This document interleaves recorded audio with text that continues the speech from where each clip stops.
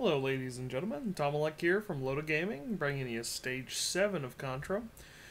This one, much like Stage 6, was very tough. I have lots of bloopers and extras to show you, but I kind of just want to dive into the action and show you what I saw, so enjoy.